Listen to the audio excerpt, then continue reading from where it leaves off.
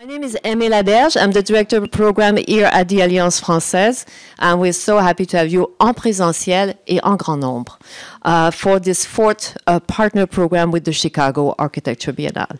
During our Les Lumières series, as we call it, we had the pleasure to welcome many movers and shakers.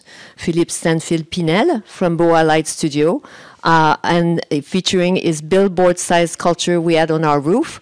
We had to cut this short a bit because the heating broke down and we had to put a bunch of stuff on the roof. So his beautiful billboard-sized sculpture was had to come down a little earlier than expected.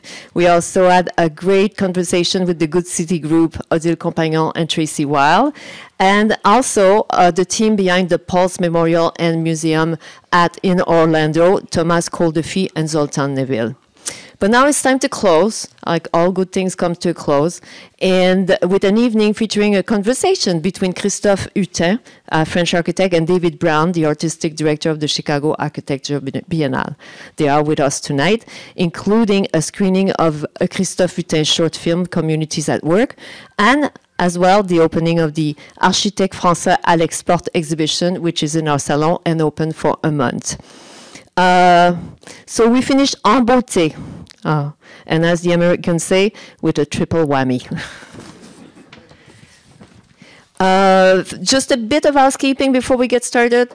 Please turn your cell phone off. If you want to leave the room or need to leave the room, there's a back door. We appreciate if you use the back door, and we recommend for your safety and the safety of others to keep your mask on. And now, to tell us more about AFEX, les architectes français à l'export, please welcome Julien Taconarquin de Business France.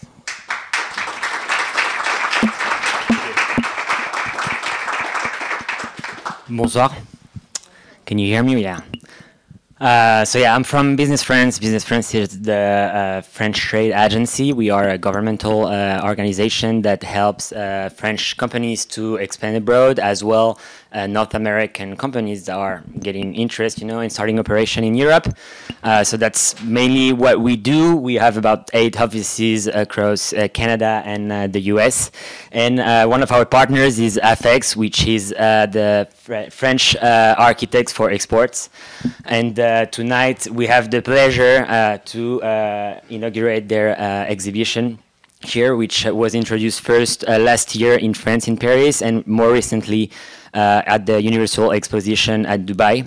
So it's a sample of different works of those architects that are part of this association. There are about more than 200 members, I think, representing different expertise of urban planning, construction, and architecture. So I hope you spend some time after to see different example of the great expertise that can help solve a lot of things for the new challenges that we all face. And obviously this exposition was made possible thanks to Cleco, and I'm going to leave the floor to Dan Gibbons here that represents Cleco. Thank you again. Thank you, and thank you for having me. I'm Dan Gibbons. I'm with Cleco, and we are a design build firm here in Chicago. Our founder, Bob Clark, is very much excited about all things, at the intersection of design, culture, art, and of course building. We love to create things that affect people's lives, and buildings and spaces that all of you understand, how much that changes everybody's daily lives. So we're excited to be here as part of this, and supporters of the Biennial, which Bob has been very involved with since beginning, and he's actually now in Dubai at Expo as the Commissioner General of the U.S. Pavilion for Expo. So really something that fits right into our culture at Cleco, and we're proud to be here, and I appreciate you welcoming me, and look forward to a great program. Thank you. Oh, and I'm sorry, I'm going to introduce Nicola, the Deputy Director of Villa Albertine, and thank you very much. Thank you, Dan. Thank you, Dan. I'm delighted to be here at the Alliance Française, so a big thank you to all the team of the Alliance. It's always a great pleasure to work with you and with all of the fantastic partners for this series, like UIC, Clayco, Business France. So tonight it's the last conference and the last panel for the Cité series dedicated to the French participation in the Chicago Architecture Biennial. So for this panel, we are pleased to welcome Christophe Hutin. So it's an honor to have you with us tonight because you officially represented France at the Biennial in Venice. And with your work on communities at work, you explored the new collaborative forms of urban makings on different continents. And we believe that this echoes very well with the topic of the biennial of the biennial in Chicago on the available city. So we are also proud to have David Brown with us tonight. So you are the artistic director of the biennial and also a professor at the University of Illinois. So David, you are making history with a biennial that is transformative for the neighborhoods and in the neighborhoods that are often the most forgotten or unserved. So a year after the Black Lives Matter movement, it's a perfect way to explore tonight what that means for architectures and also for the futures of cities. So I'm sure that we'll have very fruitful exchanges between David and Christophe. So thank you. But first, we will start with a short movie. Thank you.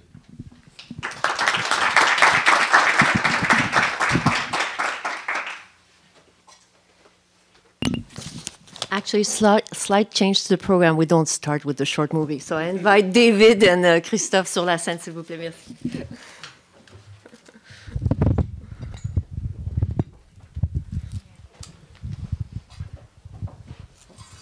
So I start, David. Sure. So first, I want to thank all of you to be here. I want to thank Alliance Française for the way you welcome us very nicely. Tonight, I'm with Antoine Mounier. We are working together. We were working in for the Biennale in Venice, and we are here also to introduce our approach.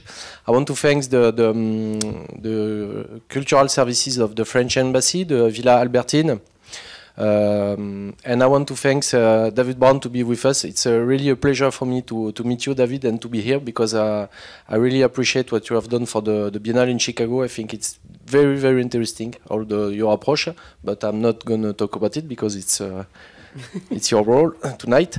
And I'm going to show some slides in the movie to explain, to introduce myself, to explain a little bit my approach, and also to give you a space to explain what you have done in the Biennale and what we are sharing. I think we are sharing a lot of contents, and it's a real meeting, and I hope that for you, for the public, the meeting will work also. So I'm going to start to show some slides. If I'm too long, because you know, architect, we like to show images and what we are doing, you have to stop me because David needs space and time to explain what he's doing. So just control that I'm not too long and I'm not talking too much. So first of all, I always show this picture when I'm making a talk. It's in Soweto in 1994. It was during the election time. And at that time, I was 18 years old. I didn't know what to do in my life. I was partying too much. I was it's normal when you are 18 years old. And I decided to move to South Africa to be part of the campaign and what was happening there, because I needed an experience to change my life. So I moved there, and I didn't know when I arrived there, but the people, I was working for the ANC Youth League, and they host me in Soweto. So I was living in Soweto during 6 months. And this is the place where I was living. So on the background, you've got the urbanism of the apartheid. It's done with the segregation, very well done by engineer. And this is what we call informal. So I meet the African culture in Soweto. This is a wedding. On Saturday night, we did a very strong party.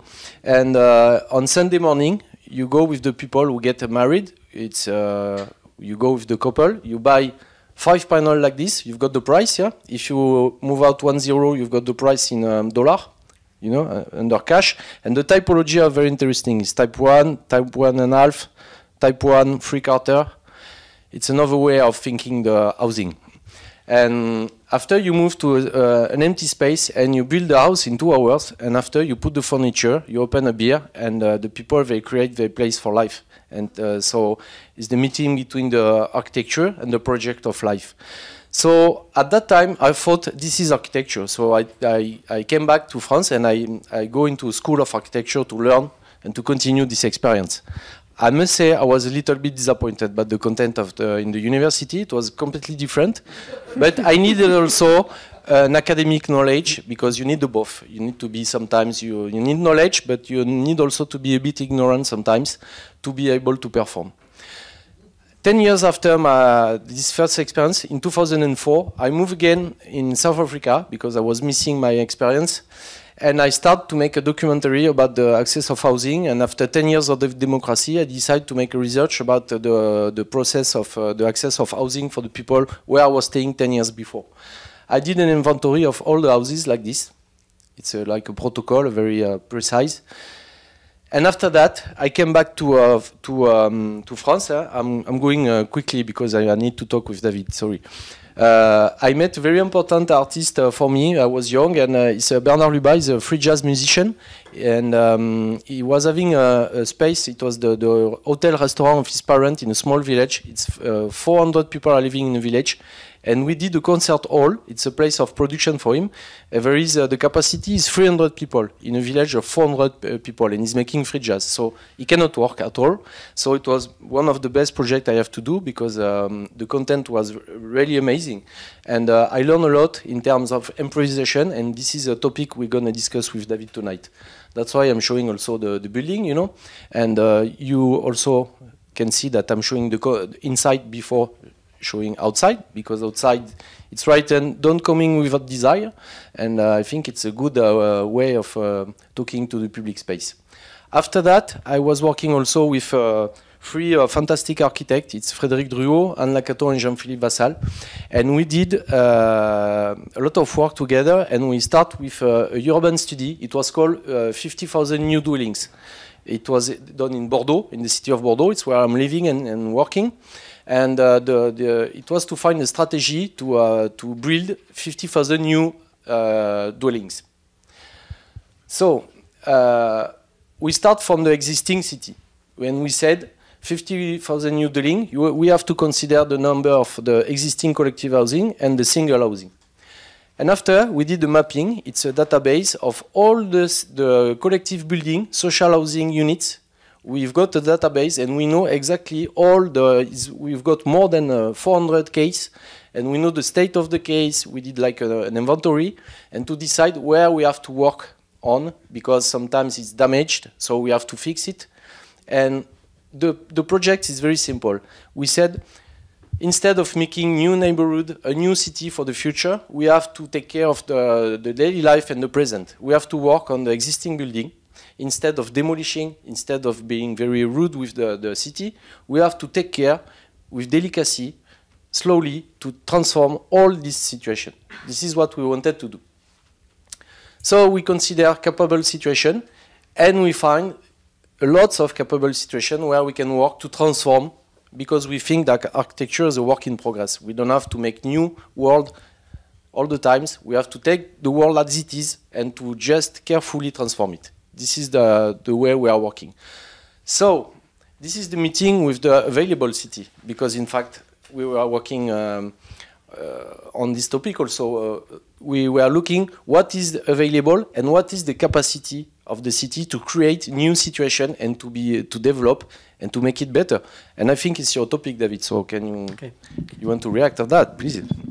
Yeah, I think to quickly elaborate or give a little bit of background to, and just to touch on it, and I'll touch on it a little bit further. So in a way, as I was finishing grad school, my thesis work was starting to look at improvisation, and so it's really something that I've been looking at continuously from when I graduated from grad school studying architecture. And has been something that I've studied through writing as well as some other work in Houston, and then coming to the situation here in Chicago in 2004. And I think at that point, starting to learn about the city-owned vacant land, and then really finally being able to get information to map it in 2009-10. And so at that point could really start to begin to make a type of projection as to what was a possibility. But I think a very similar process in terms of, or what I'm impressed about in the work too is your ability to actually go around and begin to document the sites and identify them. I think part of the challenge to me has been in looking at 10,000 things that are sites that are scattered primarily across the west and south sides, and primarily in 18 neighborhoods. About 70% of that land is in 18 neighborhoods in the south and west sides. The impossibility almost of kind of just systematically visiting them all. And so how do you begin to think about what could happen when you can't truly identify very easily what are all of the types of local conditions? And so then the project really is about giving all of that land a type of direction in terms of really thinking about if you were starting to look at any one of them, what would be a process and what would be a kind of ambition as to what would happen there, and then really thinking about how do you begin to work with individuals or community organizations to begin to find out what those interests are and what those needs are, and so how do you begin to make a space relative to that direction. So it's really, in some ways, although I have done drawings, it really is just the statement that all of the city-owned land could begin to be collective space that's implemented by community organizations in each neighborhood based on local interest and needs. There's also a component that takes into account that some of that land is private land, and so there's an idea about how you could have buildings that would also introduce collective space, given the kind of combination of city-owned land as a kind of easement of collective space that begins to inform what the building could be, or aspects of what the building can be.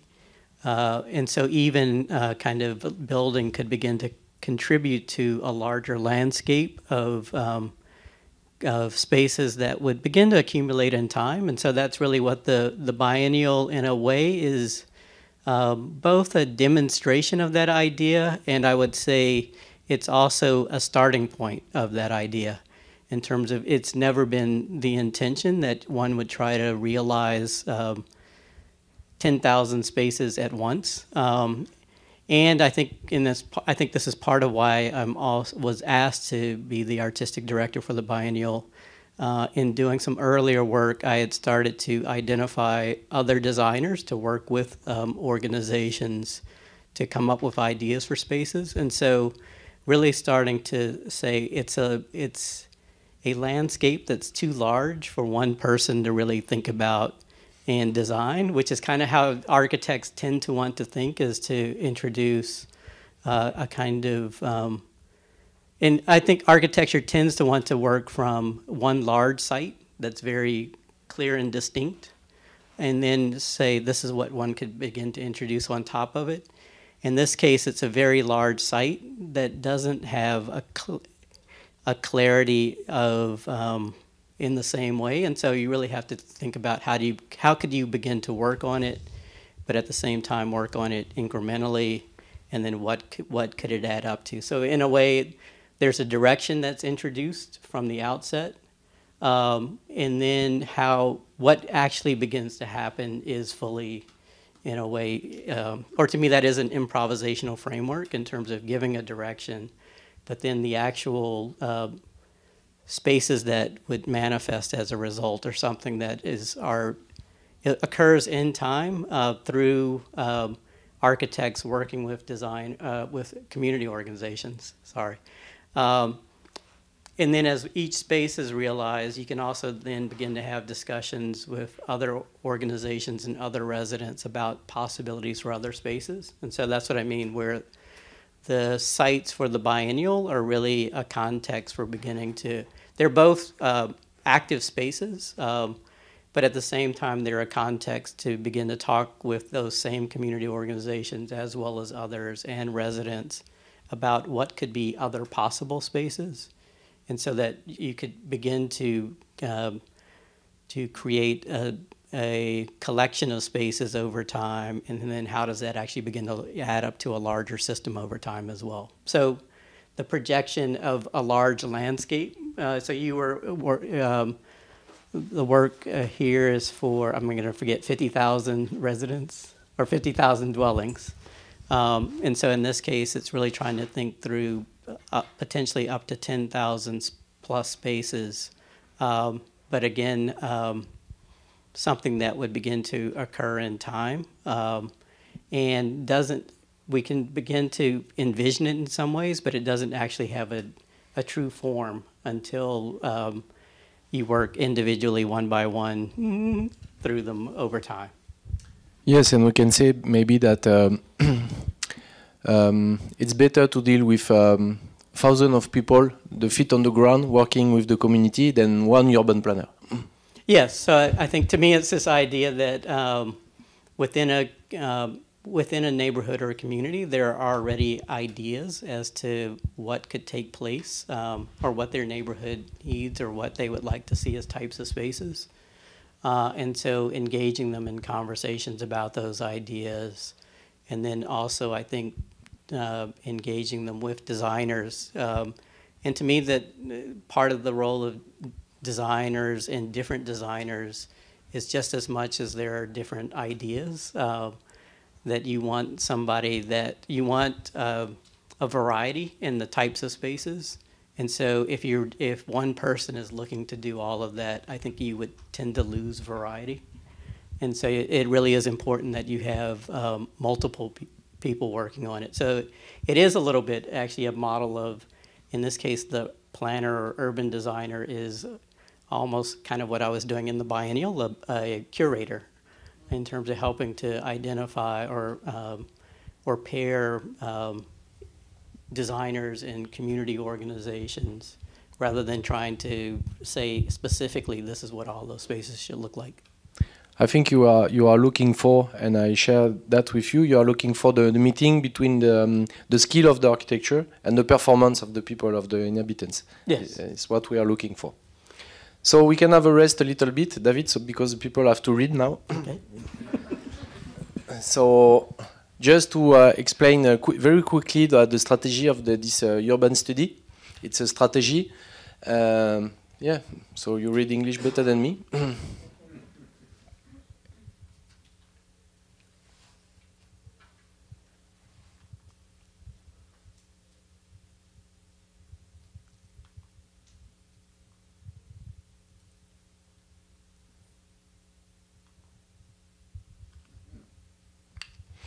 So this is what we wanted to reach, spend less to do more, and I can say also that we are observing more allowed you also to spend less and to do more, because you have a better knowledge. So I jump now quickly to Bordeaux, because you have to travel a little bit also.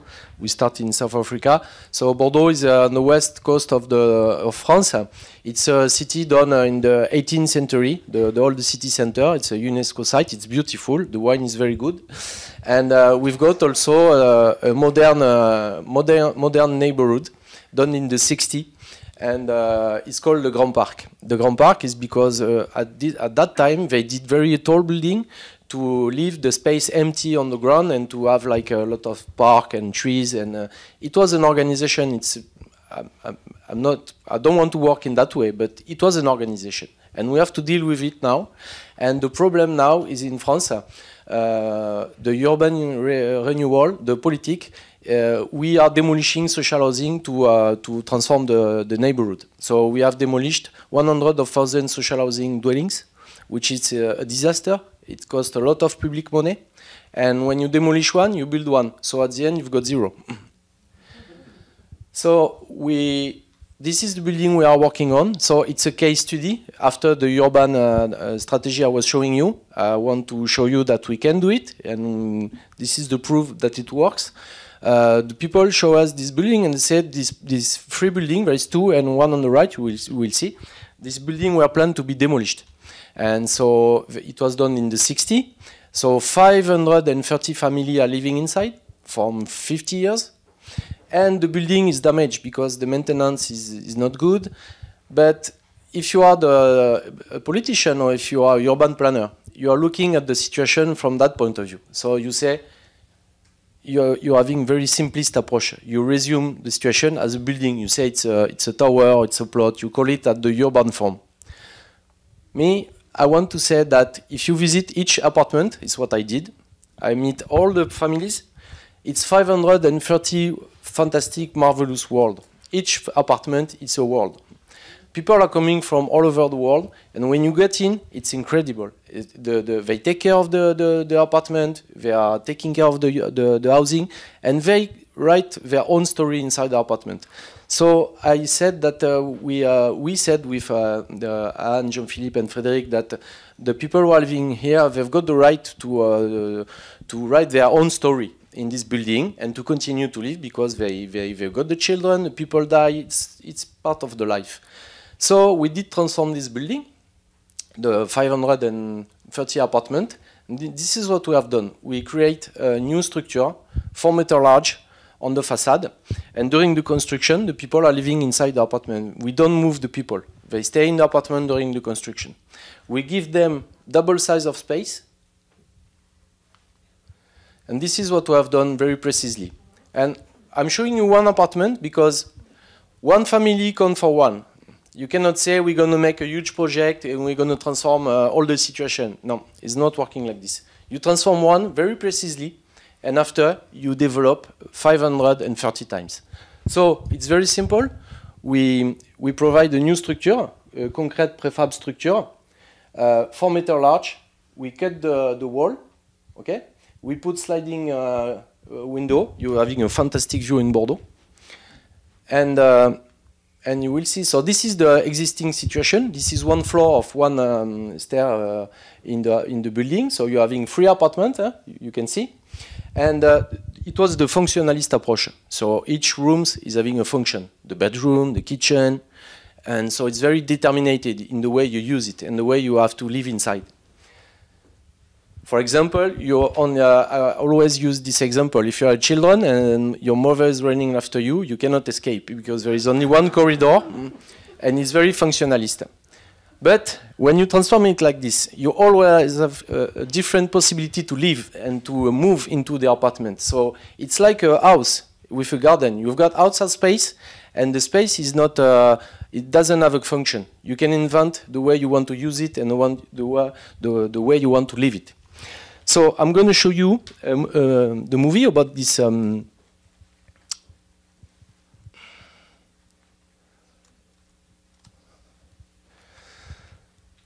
We are showing movies with David in a Graham Foundation. It's the movie we have done for the Biennale in Venice, and after we bring it here in Chicago. And so you will, with this movie, you will visit the building because the architecture you need to be inside and to visit. We live inside, so. So you see, this is a Radio Latino. It's inside an apartment. People are incredible. What they do with the housing, it's incredible. If you don't reach that point, if you don't meet this, you miss something.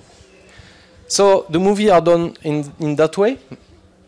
It's a permanent traveling inside the architecture in the middle. So it's like a visit for you, but the image is smaller. If you go to Graham, it's bigger and it's more immersive. On the left, you're having the daily life documentation, and on the right, you're having the process. You see, we are putting the new floor in front of the facade, and the people are watching TV behind the window here.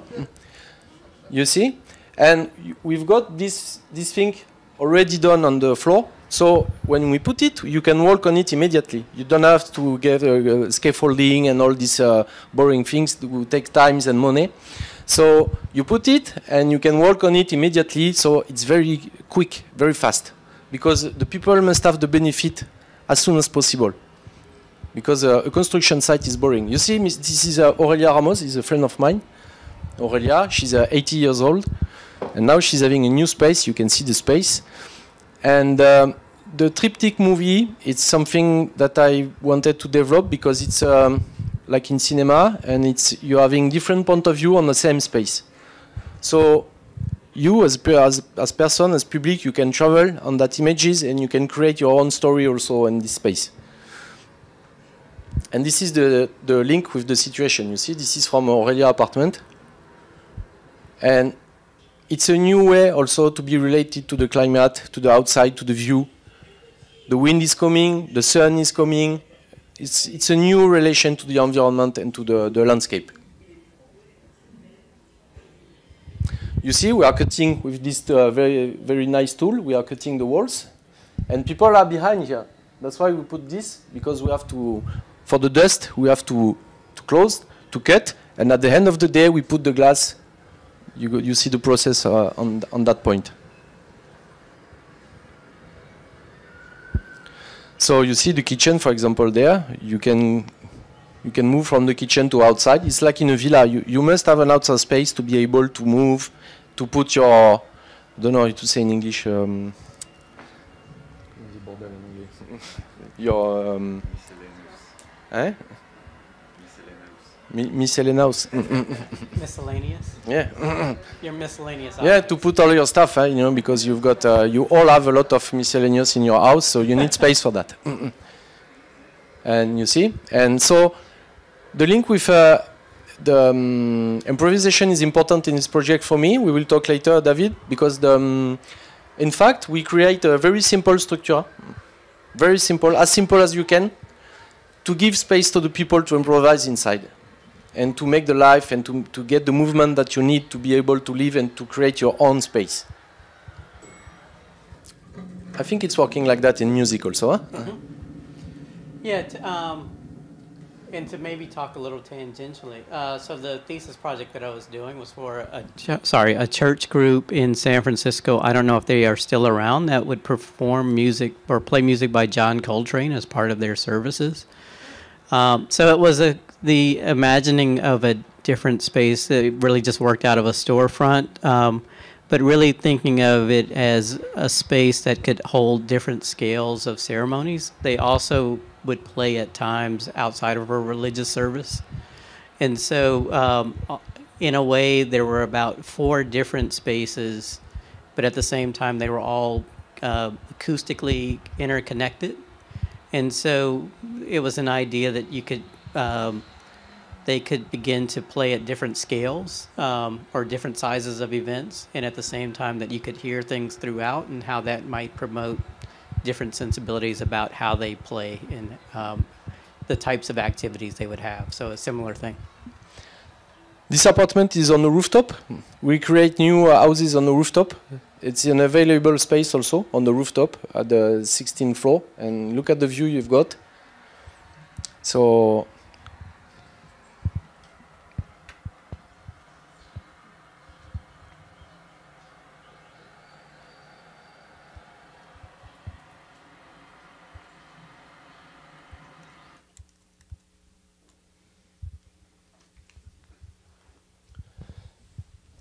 to continue also to explain a little bit the content of the exhibition in Graham, because we need to make the link also with the exhibition. Just quickly, we've got also, we don't have the time to show you all the movie, of course, so you must go to the Graham Foundation to look the exhibition. And we did a movie also in Hanoi, because in Hanoi I discovered, after doing the project in Bordeaux, that the suburbs of Hanoi, it was done in the 60s, it's a lot of neighborhood like this, and it's a collective blocks, units, exactly in the same situation in Bordeaux. And what I discovered that the people from 40 years, they do what we wanted to do, but they do it by themselves, individually. And so all the suburbs of Hanoi are transformed like this.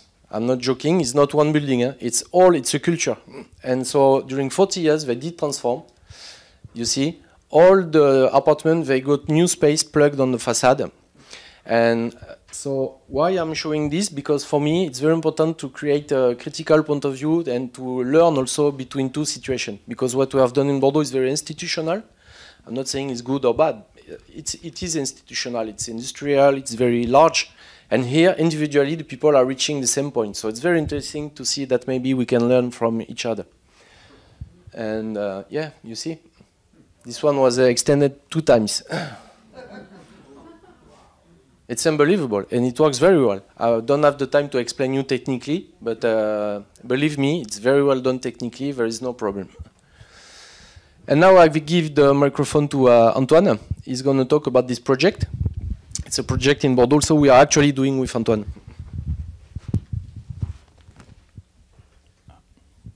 Hi everyone.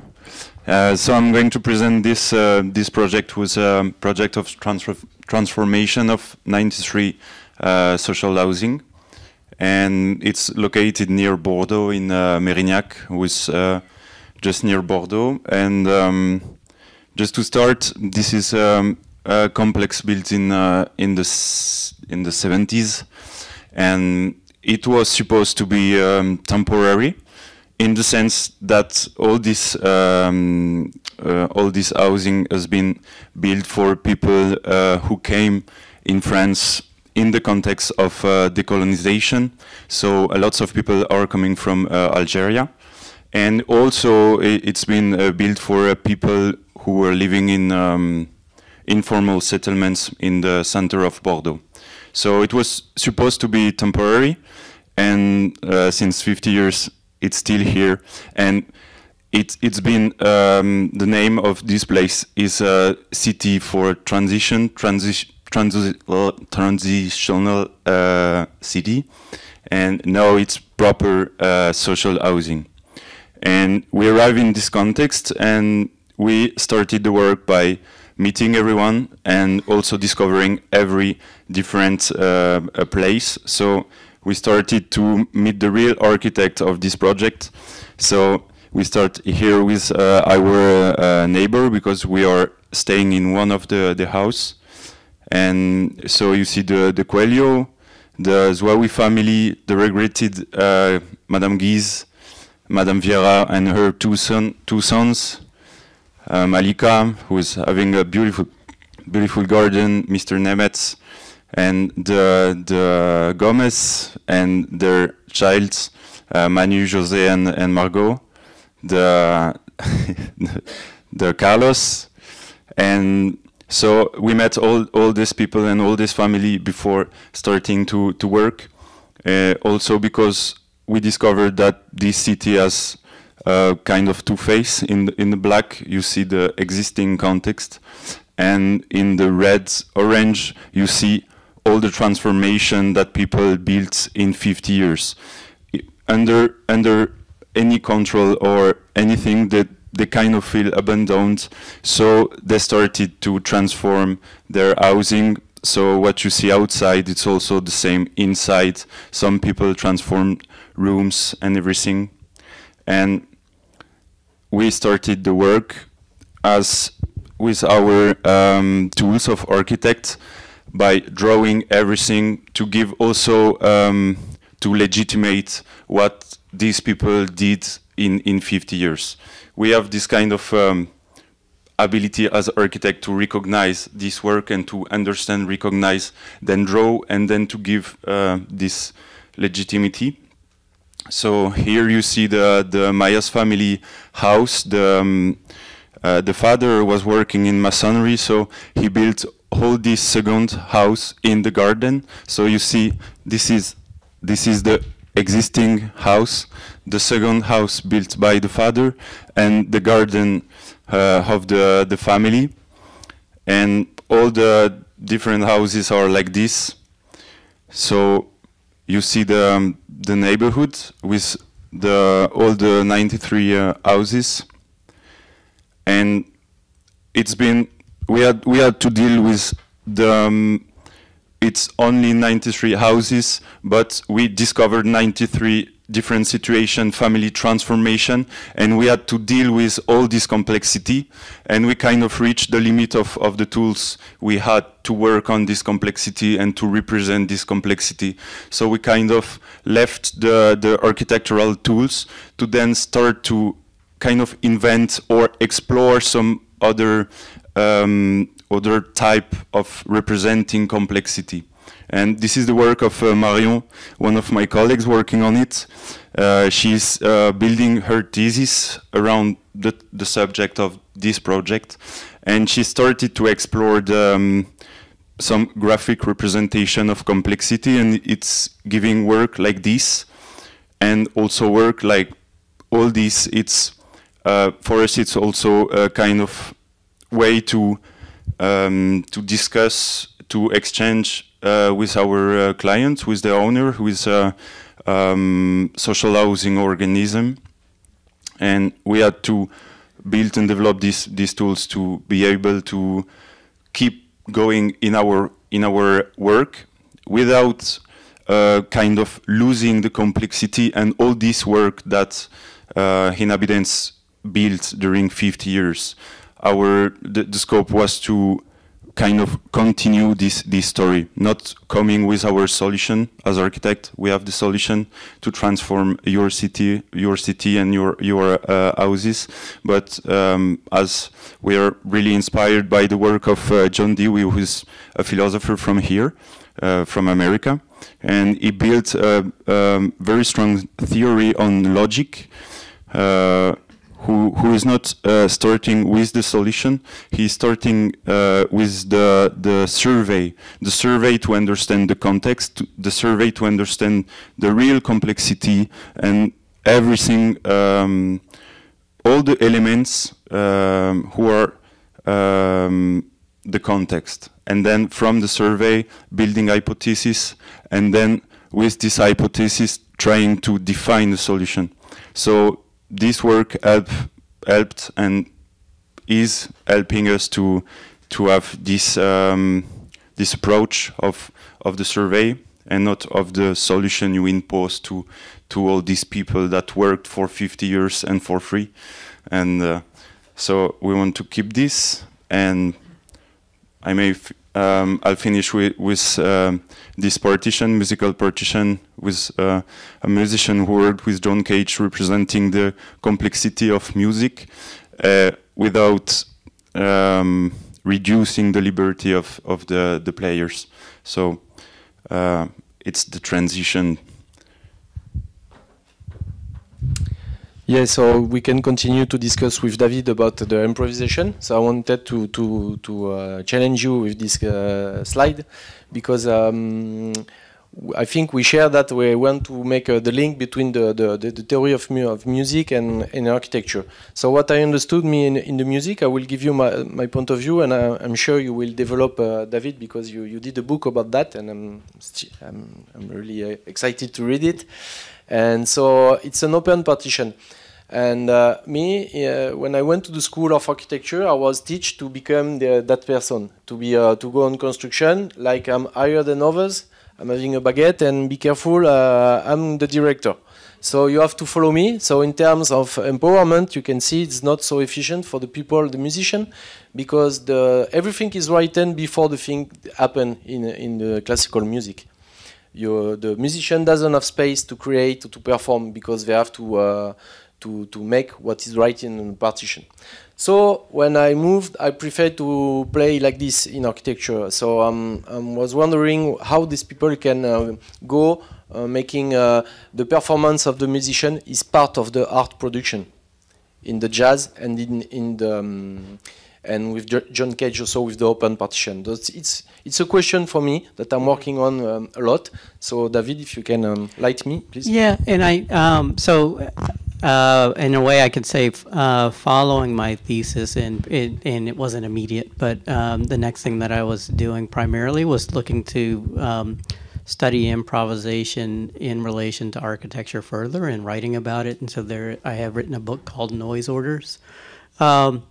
And the approach was saying that if in jazz or in musical improvisation, once there's a decision to really have improvisation as a value, asking the question of how do musicians begin to organize themselves and structure themselves to facilitate improvisation, compared to what you're talking about with the kind of composer process and traditional composition, it's less about, it's looking to ensure that everything is played as written, compared to, I think, introducing a structure that really begins to be a means for somebody to begin to contribute to what they're seeing. And so, in a way, the book, different chapters, one's looking at an idea of what are different compositional strategies, and then looking a little bit further at different musicians. One, Cecil Taylor would provide all of his music to other musicians orally in terms of reciting it, and they had to write it down for themselves, but already introducing a way where they were adding their own kind of sensibility to it. Another musician, Butch Morris, ended up pursuing conducting, but was actively thinking of the conductor as a musician, and so introduced a set of gestures that would enable him to begin to work with free improvisation musicians. But the gestures were more about remember what you just played, or repeat what you just played, or respond to different. So in a way, it was kind of interjecting relative to what he was hearing, and then looking to add a type of structure.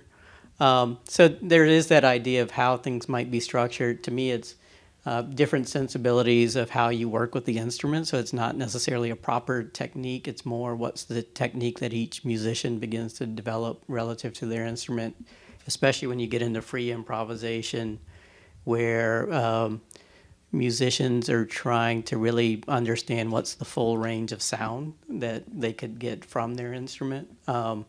So a lot of them, some of them might take parts and take it apart slightly and play it in different ways, use it percussively when it's not necessarily a percussive instrument, just to give a few cases.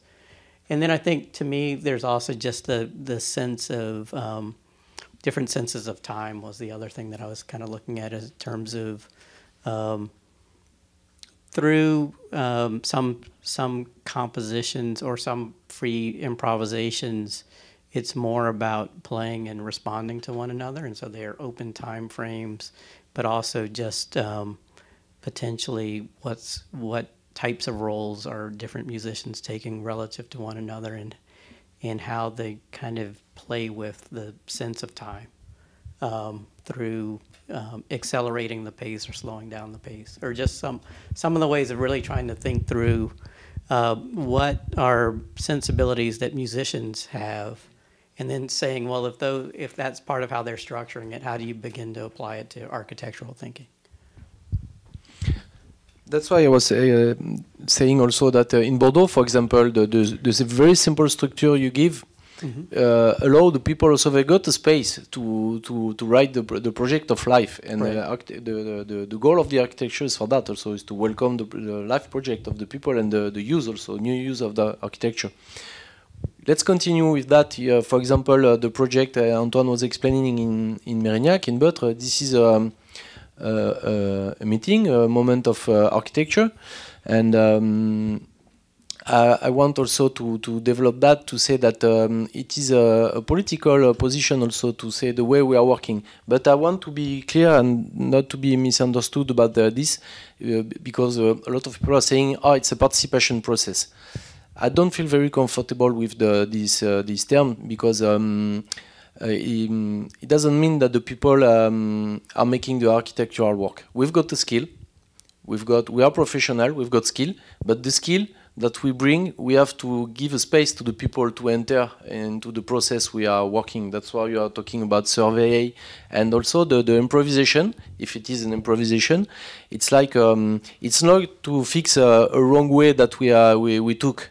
It's really a technology of conception, the improvisation. It's like in the music, for example, you said that first you have to listen to the others to understand the skill they've got, the sound they're able to provide. We do the same thing in architecture. We understand the skill and the needs, what the community is asking for, and you can react and create a space to work with them, and they've got a voice inside the process. This is a project we have done in 2013 in Soweto, in South Africa, in the township where I was born in architecture when I was young. And 20 years after, I came back here, and I know it's an orphanage. I know them for 20 years. It's the minimum of knowledge you need to work in this kind of context. And they are all friends of mine, and we work with the community. 200 people came to work with us on this project, and it was completely improvised. So we are having like a structure that we have to fix all the problem of these places. And you see, this is meetings for the construction. You know, the democracy in South Africa is not something light, because they have to struggle a lot to get it. It's very fresh, and so you have to do that every day. Every morning you have to explain, to talk, to explain very carefully what you are doing, what is the goal, and what we're going to share during the day after. Otherwise, you have to take a plane and to come back. So you can avoid, and also it's also, I want with this picture to tell you that it's very important to put the people on the center of the process. We can avoid to if we want to make an architecture respectful for the people, we can avoid the human part of the work. This is very important. And yeah, let me show you also to hand. This is the hand of the project. I don't want to say the result because it's a process. And at one point, so this is the performance of the people, and I hope they are using our skill. And this is a drainage concrete that we have done to collect the rainwater. It's I don't have the time to explain you, but believe me, it's very interesting. And I'm going to show you to end the slide a video. It's in the exhibition in Venice, so to continue to travel and to make the link with these two biennale. I'm working with a choreographer. His name is Hamid Ben Mahi. He's from the Grand Park neighborhood. He grew up in the building we have transformed, and we are working together on art pieces. And we did a creation in the exhibition with this project that I was showing. So you can slow down the light. Sorry. Thank you. And after we can continue the discussion.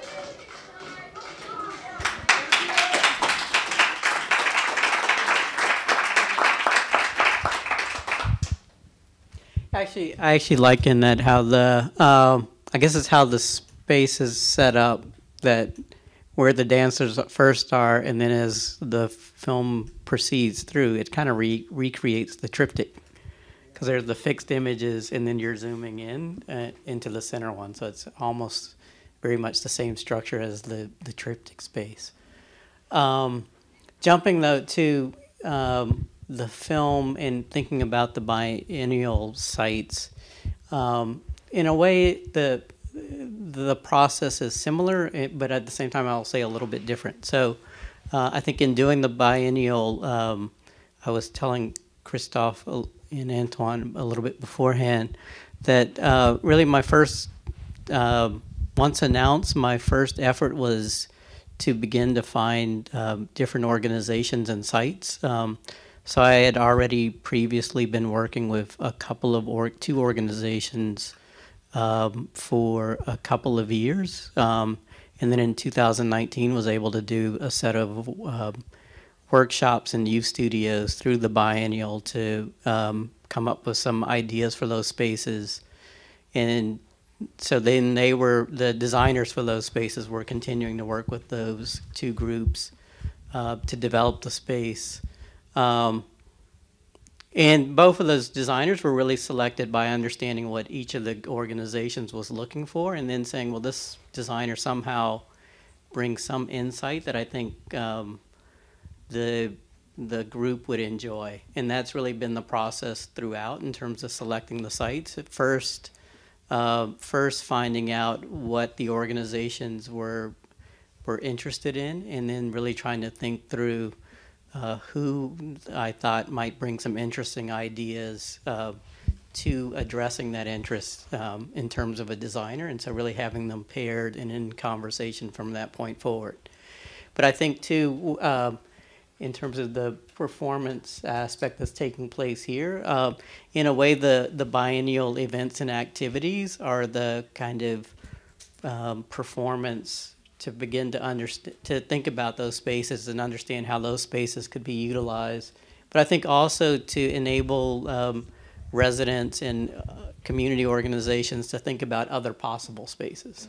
That in some ways, now that I think previously I would try to describe this idea to different individuals, and that could include designers as well, and they would want to know a little bit more, what did I mean? But now there are examples, and so that in and of itself starts to create this process where others can say, oh, I'm thinking about this other type of space, or I like this aspect of what's happening here, but I think it could be something similar could take place or be utilized for this other type of activity. And so that starts another process in terms of potentially identifying another site.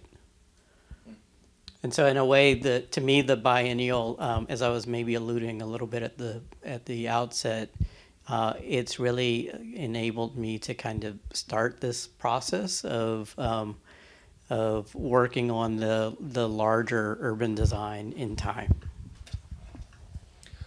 What I appreciate a lot on your proposal also, David, is usually when you do biennale, like the one we did in Venice, you set up a huge exhibition with 1,000 and 1,000 of data. So for the public, it's difficult, and you spend a lot of energy and money. But what I understand with your project is you wanted to deal with the reality of the world also, and to make something efficient through your biennale. And I appreciate a lot that proposal to say that you can do fantastic exhibition. The one I saw in the gram, for me, it's very interesting. But you take this decision also to be efficient with the community in Chicago, and to make something efficient for them. So I think it's a very good proposal. I like it. Thank you. Thank you. I appreciate that.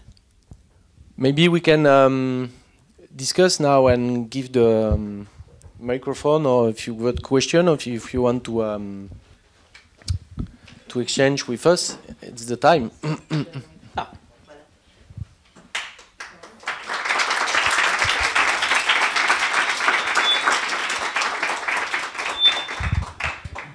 Is it working? The buildings in Bordeaux that were going to be torn down, why were they going to be torn down, and how was it simply because there wasn't enough space and you created enough space, therefore saved the buildings, or were there other? I mean, tearing down a building is pretty serious. Were there structural problems, and did you resolve the structural problems? Why were they going to be torn down? Because in France, I don't know in America, but I think you've got the same approach in America, because I saw a lot of housing buildings demolished. And for me, it's a scandal to demolish housing blocks, because they did the work during 50 years.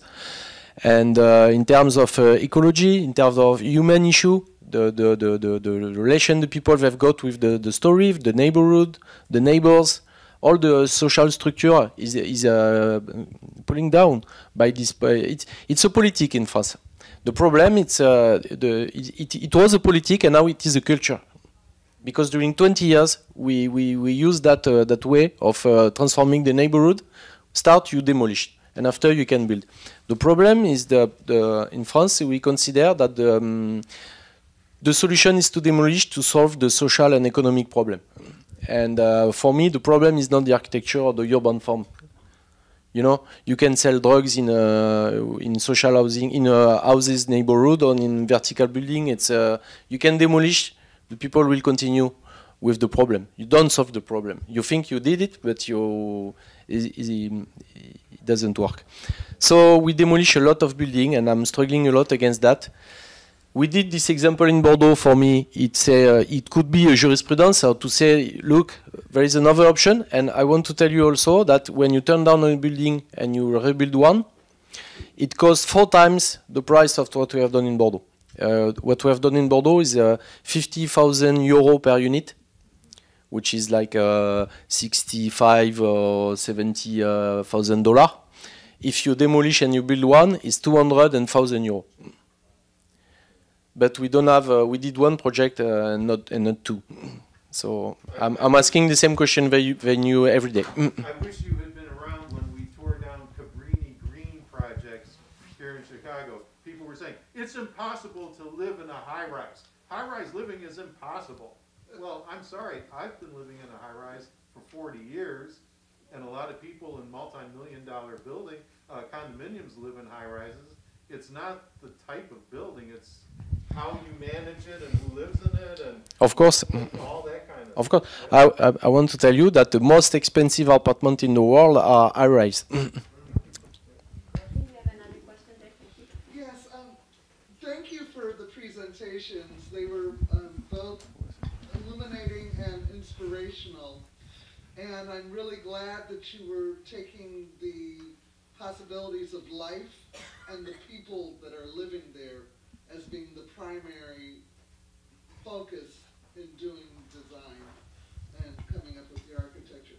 David, for the work that you were doing, now we didn't really see the villa that you did, right? We're not seeing that work yet. All of the, in a way, the work, I'm not sure when you say the villa. So the church that I was talking about, that was a hypothetical project. But the biennial, there are sites, and I'm going to get the number a little bit off. I think there are 12 sites and about 15 projects, although some of them have disappeared in terms of they were paint on ground and meant to wash away. But those are still up, and the biennial runs through the 17th. But those spaces will remain. Some of them we will have to kind of shelter for the winter. And then in the spring, there really will continue, and the organizations will continue to activate them. And I think in some ways, I'm looking forward to the spring because they'll be, we'll get to see a greater range of their utilization and the ways in which the communities start to adopt them. Compared to, we opened in September, mid-September, and so there was really about a month and a half of good weather compared to in the spring we would start to see a full outdoor season here in Chicago. So there are, if you go to chicagoarchitecturebiennial.org on the website, I think under visit, you can find a map of all the sites. And that's both for a kind of self-guided tour in terms of how to get to them.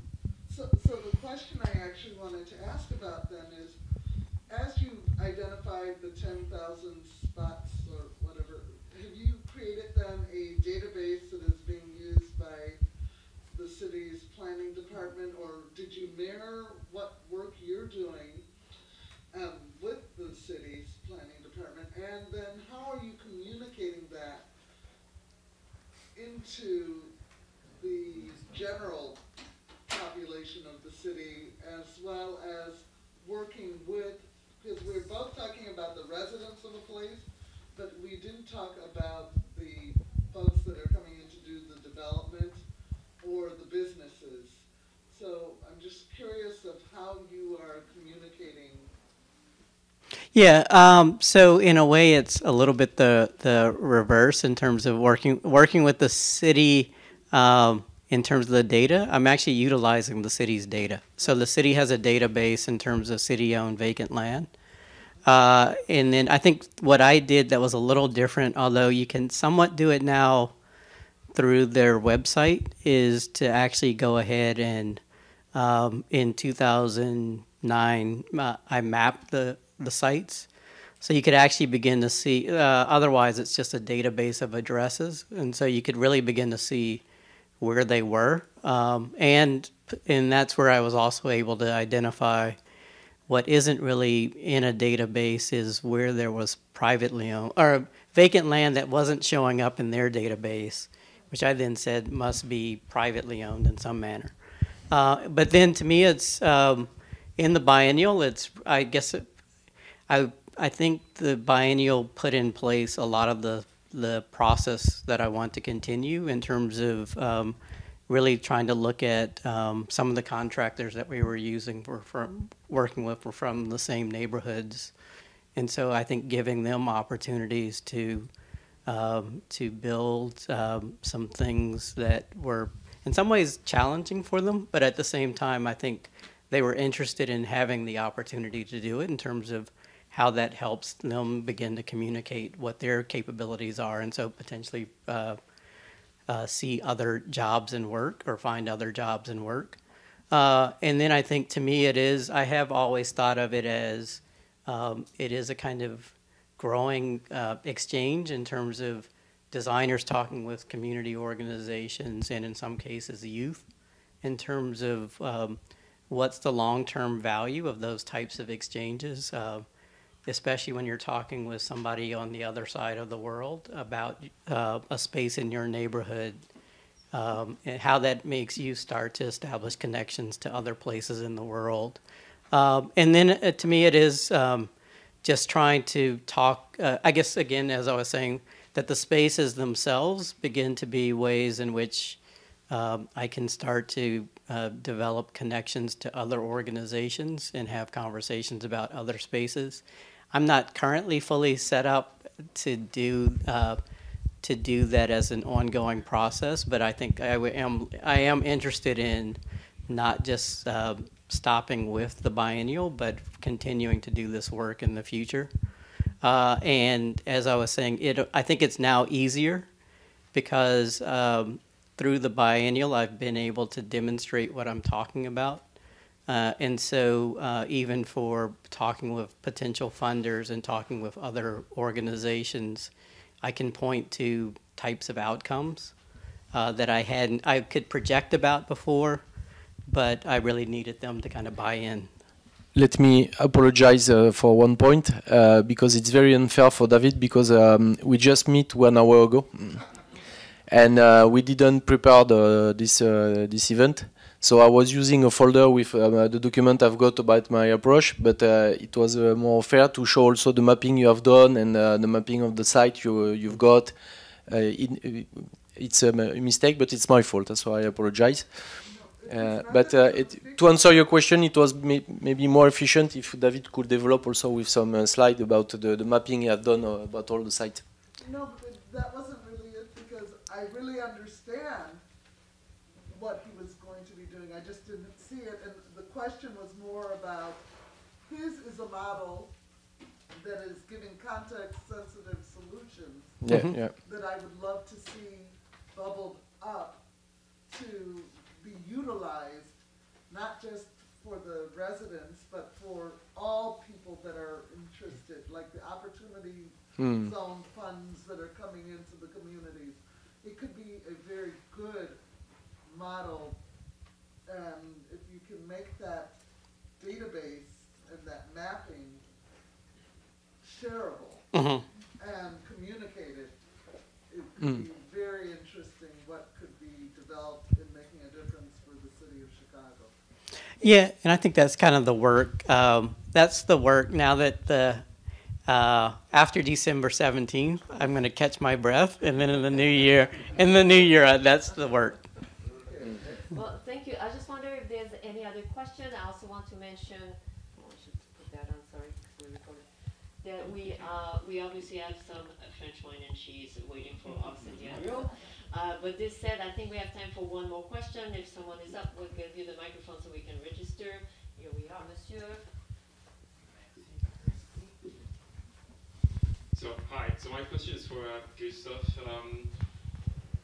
So we've seen the pavilion in Venice. Always long queues in front of the French Pavilion. So for that, you know, it was always very interesting to hear you speaking about it in a different context. So I really appreciate that. So my question is regarding, you know, in Europe and France, there's a lot of bureaucracy involved with social housing and, you know, government affiliations.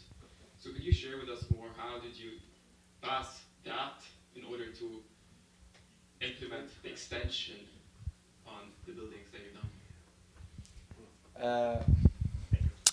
To be honest, I'm trying to make a contribution about what I like and what provide happiness. I cannot talk to you about the 5 years of meetings. Otherwise, the room will be empty after 5 minutes. But it's part of the work. It's 80% of our work is very boring. It's the state of the world. I'm sorry about that. But we are struggling every day to be on the site, dealing with the people, because it's where we have to be. And but the society everywhere, it's global. We are asked to be in the meeting rooms, dealing with abstraction, not considering the reality of the world.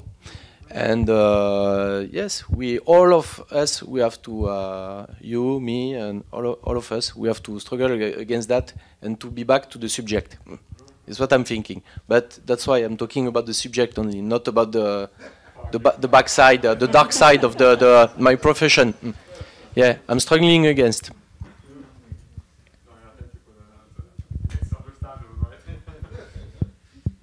Maybe one last question. Oh, okay, we're wrapping up. Well, Thank you. Thank you. Thank you to hosting us. Thank you, David. I'm very happy to be here, and I'm very happy. I love your city, and I can see good people also. And you have a bit of time to visit, so that's great. I just want to add a few thank you before we close this beautiful series and the Chicago Architecture Biennale. We want to thank our partner at the French Cultural Services and the Villa Albertine, as well as the whole team at Business France, who has been so helpful in putting this series together in a very extraordinary way. We want to thank Clayco for their contribution, the Institut Français. They're not here to listen to us, but we are thanking them, so please let them know. UIC and the Great Cities Institute, they were part of a lot of our panels. The whole team at the Chicago Architecture Biennale, Marguerite, Rachel, you, David, for a really special moment this year. Also, I would like to send a special thanks to Geneviève, Alexandra, Jordan, and also to the wonderful young woman, videographer, who did some of the video on the previous program, named Mérignac. Without them, this would not have been possible, and we would not have such a great time together. So now, merci beaucoup, merci à vous, merci à tous, and let's go have a drink. All right.